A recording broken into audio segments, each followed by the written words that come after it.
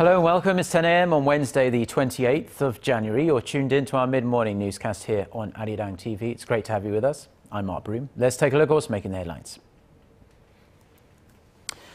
9 people are dead after gunmen storm a hotel in the Libyan capital of Tripoli. There are reports a Korean national was among the dead, but Seoul's foreign ministry says it's yet to hear anything official from the Libyan government.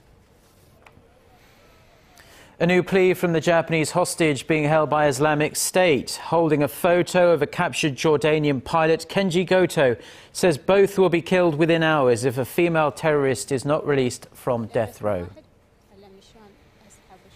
Plus, the government and Hyundai Motor Group are teaming up to turn Korea's southwestern city of Gwangju into a development hub for next-generation fuel cell cars. But we begin with the chaos in Tripoli after a pair of suicide bombers stormed a luxury hotel in the Libyan capital city, killing at least 9 people, including possibly a Korean national. Gunmen burst into the 5-star Corinthia hotel on Tuesday, running through the lobby and up to the 24th floor of the hotel, which is a space frequently used for diplomatic meetings. Security personnel evacuated most of the guests, including, in fact, the country's prime minister and a delegation from the US. Now, Korea's foreign ministry says it has yet to receive confirmation from Libya on reports that a Korean was among those who unfortunately lost their lives. Citing a security official, AFP had said a Korean, an American, a French national and 2 Filipinos were among those killed. A group pledging allegiance to Islamic State said the attack was revenge for an al-Qaeda terror suspect who died in the US earlier this month, days before he was due to face trial. Back here in Korea, and working in conjunction with the nation's largest automaker, Hyundai Motor Group, the Korean government, together with Hyundai Motor Group, has announced a plan to develop in the southwestern city of Gwangju a center for developing and manufacturing hydrogen vehicles. Chae-san reports. President Park on Tuesday launched an industrial complex in the southwestern city of Gwangju to help Korea emerge as a global leader of fuel cell vehicle production. The complex will work closely with the country's largest auto group, Hyundai, to develop next-generation fuel cell cars, widely regarded as future eco-friendly transportation means in the developed world. Fuel cell vehicles, or FCVs, produce zero emission as they are run by electricity generated from a chemical reaction of hydrogen and oxygen in the air. The president said she anticipates a successful integration of Hyundai's capabilities to mass-produce fuel cell vehicles and Gwangju's advanced hydrogen technology infrastructure to produce innovation. Compared to electric cars, they can travel up to 4 times farther in distance from a single charge, with charging taking only 3 to 5 minutes. Hyundai Motor is the world's leading maker of FCVs, having started manufacturing the hydrogen version of its Tucson SUV in 2013. It aims to take up half of the global fuel cell vehicle market share by 2018. But other global brands are catching up fast. Japan's Toyota recently started selling its FCV, Mirai, at less than half the price, with hopes to sell more than 3,000 units by the end of 2017. Industry experts say the government and conglomerates should not only focus on R&D, but also investing in infrastructure such as setting up more charging stations to increase sales, which in turn lead to more investments. Another task is to find ways to bring down the sale price by nearly a third from the current $140,000 for a Tucson FCV. Chae-san, ARIRANG News. Korea is taking steps to strip away cumbersome regulations that stand in the way of innovation in the field of fintech, or financial technology. The industry is growing at a staggering pace, with large corporations and startups shuffling for space in the highly competitive sector. Our Kang Cherry reports.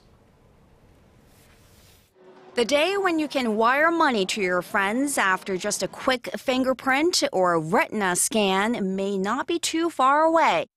Korea's financial authorities have announced a set of measures to make sure the fintech industry, short for financial technology, ensures the ultimate convenience. The transaction limit is set to go up, and the entry barrier is to go down.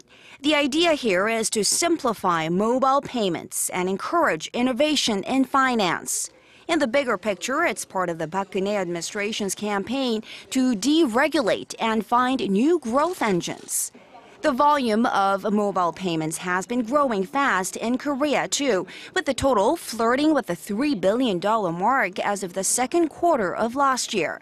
And with digital wallets such as Apple Pay and Alipay replacing cash and credit cards, the global market is expected to grow fast.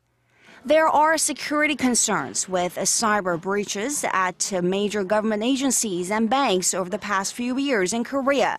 Authorities say they are planning to hold the IT companies involved legally responsible and increase the level of compensation if breaches occur.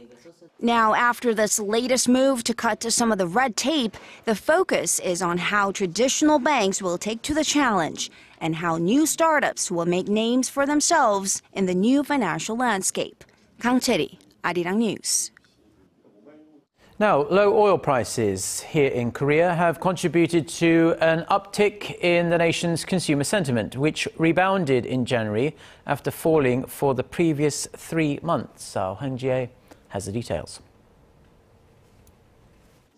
Consumer sentiment in Korea improved for the first time in 4 months in January. The Bank of Korea says its consumer sentiment index came in at 102 this month, up a single point from a month earlier. The figure, however, is lower than the level posted last May when consumer confidence was hit hard by the Seoul ferry disaster. Experts also say that the uptick cannot be interpreted as a strong sign of a solid recovery momentum. It's more like the index is reflecting people's hope over the new year that things are going to be better with the drop in global oil prices, giving more leeway for spending. The central bank also says that it's about time for a rebound, adding the index, which reflects consumers' overall economic outlook, has never fallen for 3 or 4 months in a row, except in cases when there was a major shock in the economy. Still, a reading above 100 means optimists outnumber pessimists. In fact, there are conflicting signs that the country's exporters are not faring well. A new survey of around 900 exporters shows that more than a third of them are skeptical about the economic conditions this year. Less than a quarter said they felt positive, while the rest said the conditions should be manageable. Now, all eyes are on the new economic data for the first quarter this year, which will give a clearer picture of whether the domestic economy is on a stable recovery track. Hwang Ji-hye, Arirang News. South Korea has been ranked in the top 30 countries in terms of economic freedom. The list, drawn up by the US-based Heritage Foundation, gives South Korea a score of 71.5, which is 0.3 points higher than last year.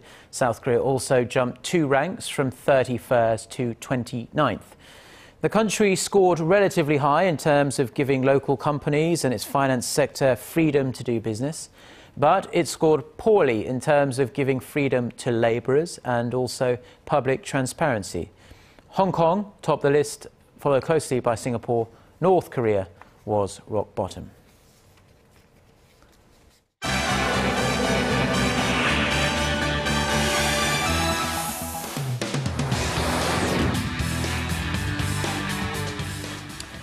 Another video has surfaced featuring the Japanese hostage Kenji Goto, in which the Islamic State group appears to be making a revised threat and imposing a new, much tighter deadline. For more on this, we connect live to Eunice Kim, joining us at the News Centre. So, Eunice, this time the deadline is just 24 hours. Then the extremists say they're going to kill the Japanese journalist, Mr. Goto, and a Jordanian hostage.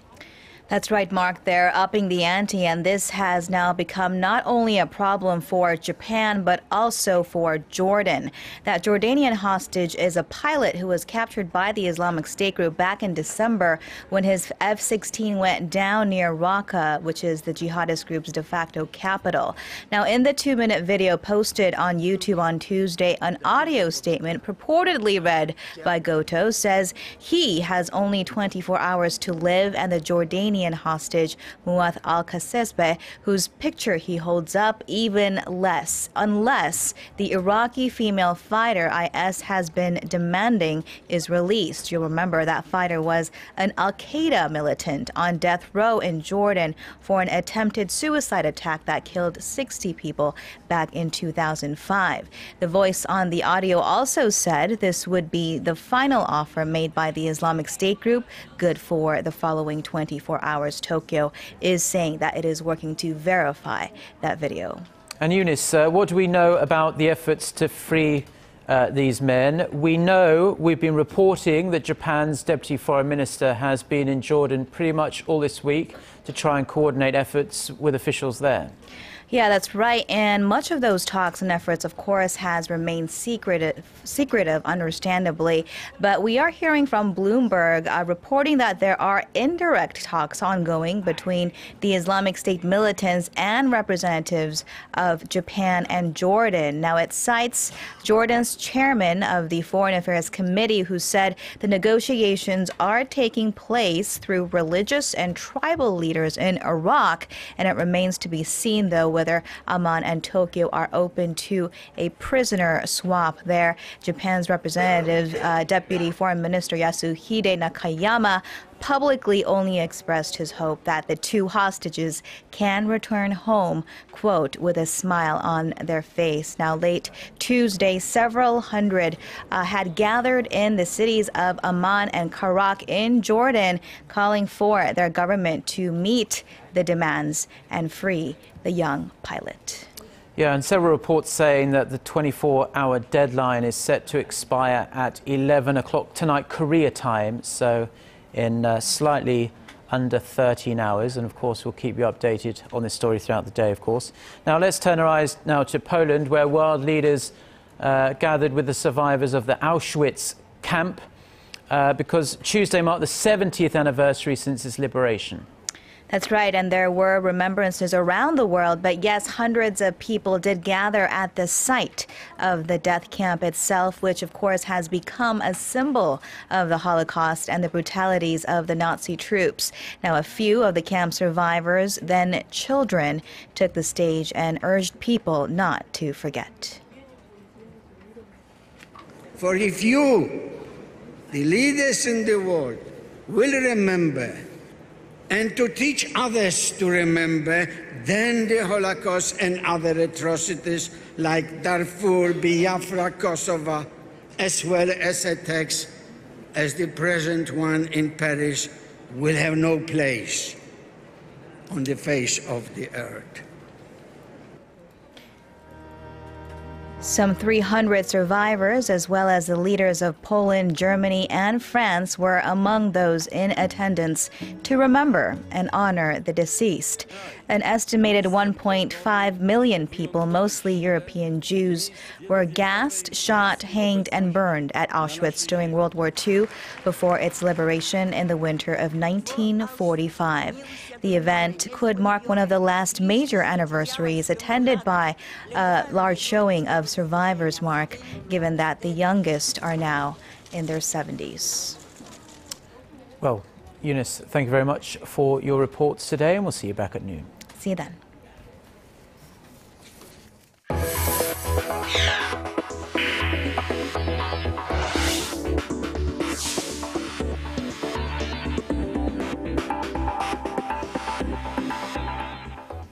The top US official in South Korea has expressed his support for Seoul in its bitter diplomatic row with Tokyo over Japan's past wrongdoings.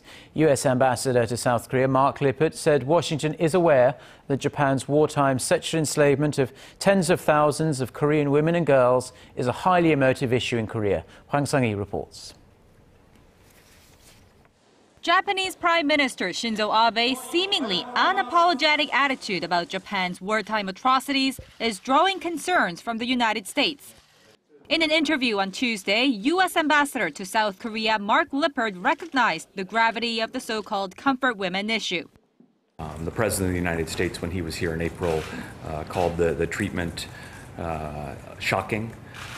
So we know that it's tough and a very emotional issue.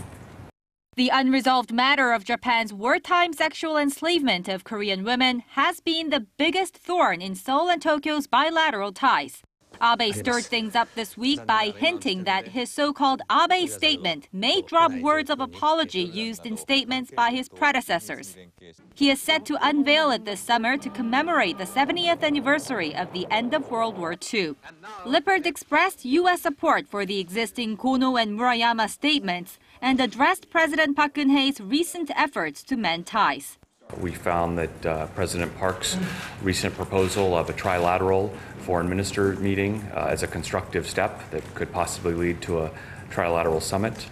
The ambassador welcomed Seoul's efforts to improve relations with Pyongyang, saying the U.S. has no concerns with the speed or scope of the inter-Korean dialogue proposed by President Park. And when will Washington be ready to engage with the communist state? That, he said, is when the North is willing to take steps for a complete, irreversible, verifiable denuclearization of the Korean Peninsula. Hwang Sang-hee, Arirang News. Legendary American investor Jim Rogers has long agreed with South Korean President Park Geun-hye that a unified Korea would be an economic force to be reckoned with. Arirang News recently spoke with Mr. Rogers about the prospects of investing in North Korea when the two Koreas hopefully reunify. Gwangju has more. Reunification of the two Koreas would mean a lot for the people of South and North Korea. But for foreigners, ample opportunities to make big bucks, at least for investors. Financial experts from around the world see tremendous business potentials in the northern part of the peninsula once unification is achieved. Jim Rogers, the chairman of Rogers Holdings, a legendary investor with a minimum of $300 million in assets, voiced his willingness to invest all of his assets into North Korea if the two Koreas are unified. You're going to have a country with 75 million people right on the Chinese border, vast natural resources in the north, huge amounts of cheap, disciplined labor in the north. In the south, you have lots of capital, lots of brains, lots of management ability. It's going to be unbelievably exciting. How big will the economy be? I have no idea, but it's going to be a lot bigger than the combined economy is now. Rogers says while Japan is not fond of the idea of a unified Korea, which will emerge as its strong competitor, China and Russia are already very interested in investing in the north. They've just built 2 new docks in Rasun. If you look at a map, the Rasun is the northernmost ice-free port in Asia. So you put goods into the port, put them on the train, and Russia has just rebuilt the railroad into Rasun. So that's going to be one good that they want it to be, and it will be, a transportation hub going forward. But they've got huge minerals. In 1972, North Korea was richer than South Korea. It was vast natural resources. They still have them. They've been ruined by the communists. So you go there, open yourself a mine. Silver, coal, iron ore, there are plenty of things you can do there. The only item the American businessman has purchased so far is North Korean coins due to the many sanctions imposed on the North by the U.S. But Rogers has hope for future investments after meeting with people in the North Korean regime. When asked about which sectors should be targeted, Rogers says underdeveloped North Korea basically needs everything. Kwon-soa, Arirang News. Now, it's one of the most popular and well-known productions here in Korea, and it features drum beats and kitchen utensils. Nanta recently made history for being the most watched Korean production of all time. For more on what this means for Korea's performing arts arena, here's Connie Lee. There's a lot of drumming, beating, knife-wielding, and acting. This is just a brief behind-the-scenes look at Korea's very own production of Nanta. The rhythmic show just made history, hitting the 10 million viewer mark at home and abroad at the end of last year. That makes this not only the longest-running show in Korea, now in its 18th year, but also the most-watched Korean production of all time. For a local theatrical production to hit 10 million viewers, it's unheard of, but Nanta did it. This gives hope to other locally made productions that they too could succeed. PMC Production, the firm behind the show, celebrated this week and honored the original cast members pictured on the trademark Nanta poster. You might recognize some of them, like actor Lee Sung-ryong, who's had a recent string of hit movies. The nonverbal show about a group of chefs cooking for a wedding banquet came to life in 1997 by longtime actor turned producer and director Song Seung-hwan. I was inspired by childhood memories of hearing my mother cook in the kitchen. I wanted to create a show that incorporated the traditional Korean rhythms of samulori and thought the kitchen had a number of items that could create those beats. After 2 years, the show, also known as Cookin' in the West, hit the global stage, becoming the first Korean production to enter the Edinburgh Fringe Festival in 1999, and then in 2003, becoming Korea's debut on Broadway. Since then, Nanta has toured the globe and has been shown more than 31,000 times in 289 cities and 51 different countries. Critics rave about the show's comedic features, its family-friendly nature, and the fun Korean beats that can get any crowd going. When I first created the show, I didn't think it would last this long. Today, I see even greater opportunities for Korean-made productions to succeed even more abroad. Officials now have their eyes set squarely on China, as a Nanta theater is set to be built in Gwangju by this June. Connie Lee, ARIRANG News.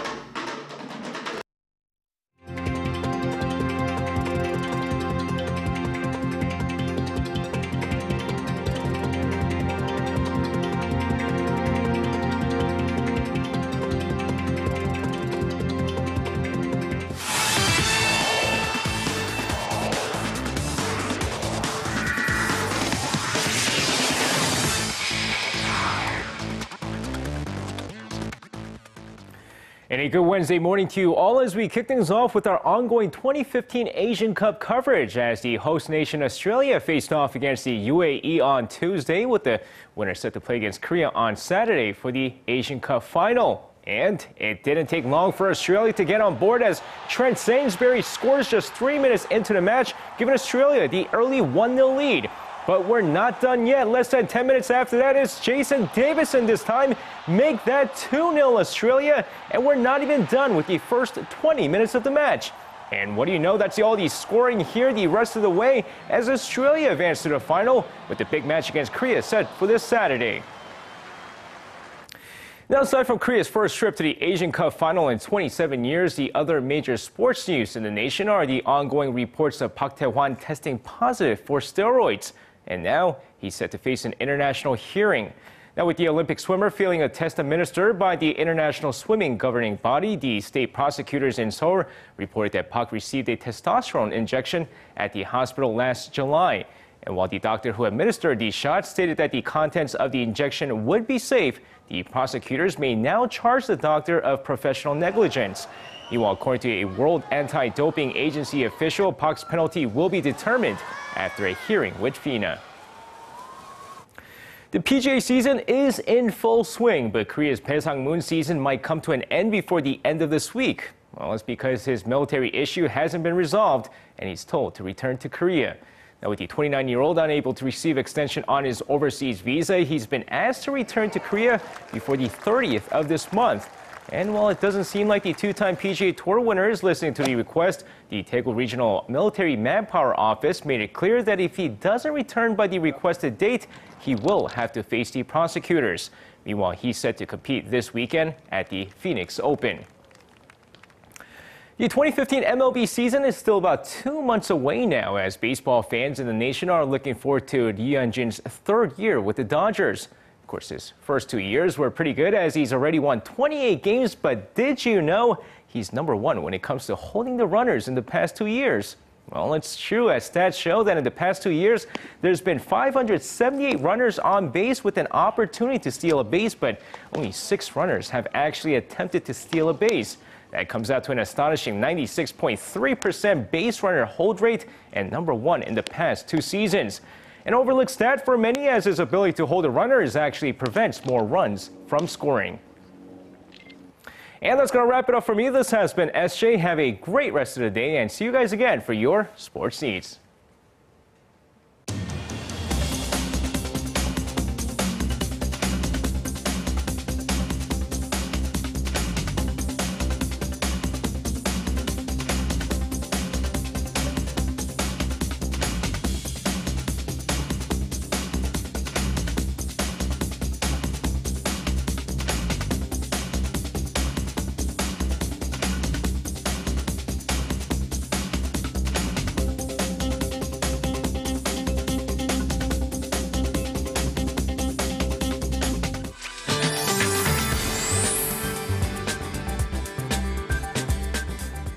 It's so cold this morning, and the bone-chilling temperature and wind chill will persist throughout the day, with highs climbing into what it was like yesterday.